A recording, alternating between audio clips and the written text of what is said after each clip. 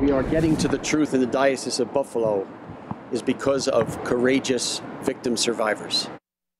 It's the survivors movement. It is gaining momentum tonight. Those survivors now crediting our I-Team investigators for helping them reclaim their voices and power. Now, as evidence of a Catholic cover-up mounts, call for new church leadership is growing.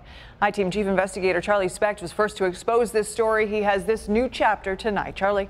Well, victims of sexual abuse are now calling on the resignations of two bishops, Richard Malone and Auxiliary Bishop Edward Gross, in the wake of an I-Team investigation into the cover-up of sexual abuse in the Diocese of Buffalo. They say the diocese simply cannot be trusted anymore, and it's now time for law enforcement to get involved and open an investigation, a grand jury investigation, into the actions of the hierarchy. They point to the state of Pennsylvania as one place where a similar investigation is already underway and has yielded big results.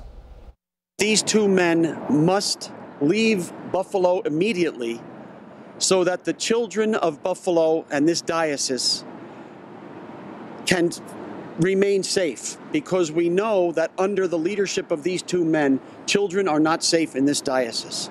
Any law enforcement official who is willing now to take this bull by the horns, yes.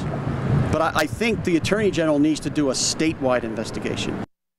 Now, in response to this, Bishop Malone putting out a statement that did not address those calls for his job, other than to say that he leads the diocese now, of course, and he will, quote, he says, "I will continue to do so." Now, it's unclear at this point whether an investigation will be launched and by whom, as the state attorney general does not believe that she has jurisdiction in this case, which could eventually leave things in the hands of the Erie County DA.